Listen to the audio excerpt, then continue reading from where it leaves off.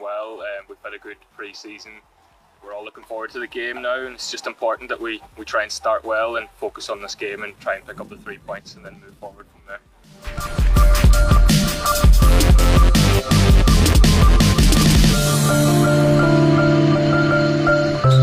Just want to help the team play well if I get the chance to play. If I could score, it's a bonus, but it doesn't happen too often, so the main thing is just try and help the team if I'm on the pitch to keep a clean sheet. That's my job more than scoring, I think.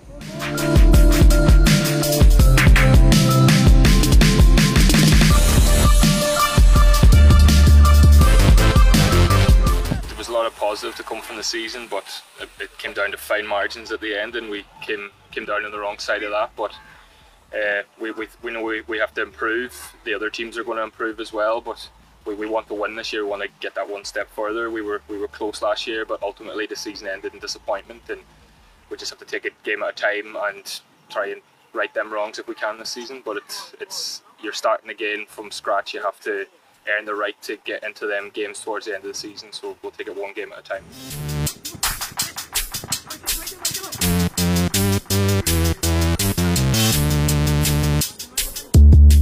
We had a good squad last year as well. Like it's just going to come down to on the pitch. You know, we have to do it on the pitch. We've signed some really good players, some really talented attacking players, and hopefully they can score lots of goals for us and be very productive for us. But it's easy to say. We have to do it on the pitch. You know, that you can talk all you want about transfers, but we have to win games.